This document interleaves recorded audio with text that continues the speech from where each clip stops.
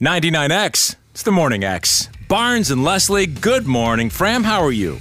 I feel so much better today. Fram, your ticket into show business may be today. We've got a big segment coming up in an hour. Ask a casting director. I do actually have a few questions, although we want to send it out to the fans. We've heard your acting, Fram. This could be the time. We work it out. My acting is terrible. We can work it out. Don't ever let her hear bad DJ theater. I might. Raven Drummer's coming up from Tyler Perry Studios, and we're going to take your calls at 470-741-4999 with Ask a Casting Director. It's coming up just after 8. Right now, Celebrity Sleaze with Leslie Fram.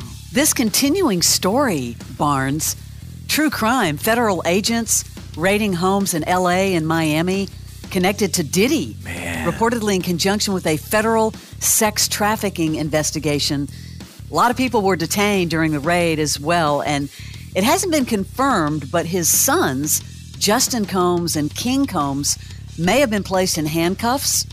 Homeland Security investigations in New York talked about this. They had like Homeland Security LA, Miami, all of the local law enforcement all involved. And then did you see that weird video of Diddy just sort of at the airport walking around that TMZ caught? It's really wild to watch. Whenever you see that helicopter footage, you just have to stop and look. But on Monday afternoon when I saw all that going down, they came in hot, which tells me that there was some evidence they were trying to preserve or that they think is on either a computer or something. But now all these weird videos are popping up of Diddy from the past that seem really awkward in hindsight. It's really awkward. And I think, apparently, I'm, as you mentioned, looking for laptops, flash drives, anything in connection.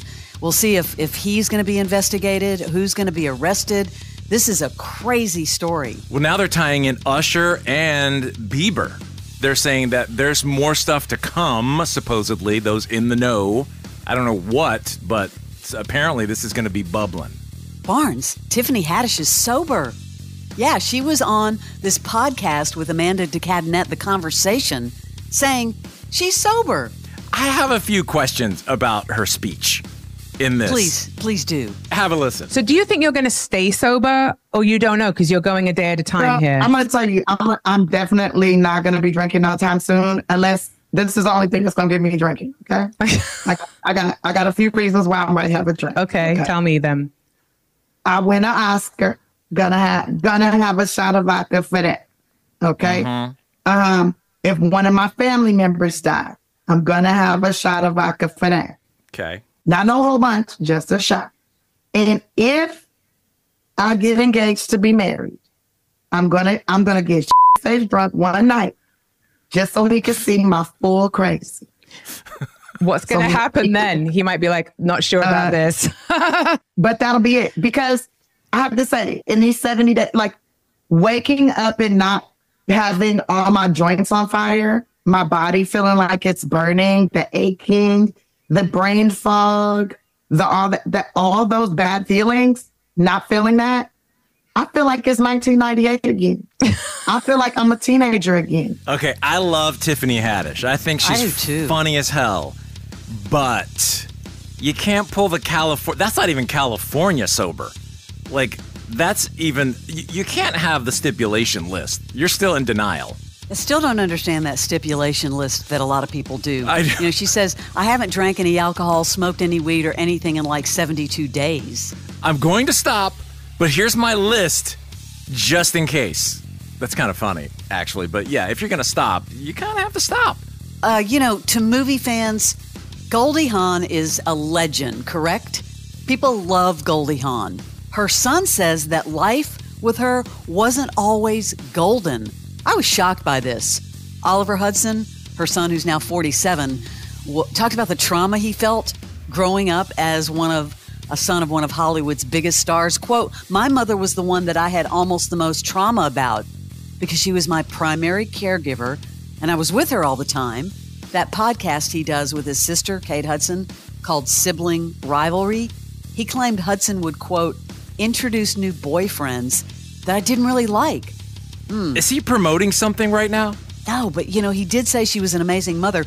But that quote has gone so viral about his trauma, and everybody's like, trauma? Where did this come from? We thought you guys were a close-knit family. Don't you save stuff like this for when the person has passed and maybe like later on you have, it just seems weird that his living mother he's throwing this out there at. I don't know. Have a listen. She was my primary caregiver, and I was with her all of the time. So I felt unprotected at times. She would be working in a way, or she had new boyfriends that I didn't really like. She'd be living her life, and she was an amazing mother. This was my own perception as a child who didn't have a dad and who needed her to be there. She did all these things, but she was amazing. I'm wondering what Kate Hudson's going to say about this. Yeah, that just seems kind of weird, out of left field. Kris Jenner has a whole lot of grandchildren to look after. You know, she's got 13 now in total. That's a lot of products stocked in her house. Yes, ranging from 4 months to 14 years old. Now, she was at this luncheon. She shared that it's tough to make sure she devotes time to her sprawling family. This was the part I thought was really funny. She was like, I thought maybe I would take them to dinner individually, but she said that would take too much time. But here's the part I thought was interesting. I thought if I did that, that would take half a month, blah, blah, blah, blah, blah. But I think I would go broke. And then she talked about Mason Disick, who's the eldest. He's 14 years old now. She said she promised to buy him a car if he avoided drinking and drugs. Quote, and what I realize is that I have to do that 13 times. I'm going broke. Wait a second. Kris Jenner, you're like a billionaire. You can't take the kids to dinner? A bit of a reach. Don't you think her saying that she would go broke is a big reach? Yeah, calm down, Kris. That's your celebrity sleaze. And hold on, Barnes, we need to talk. What do you mean we need to talk? We've got some issues. You can't do that. We have issues. I'm getting calls. We got to clear this up.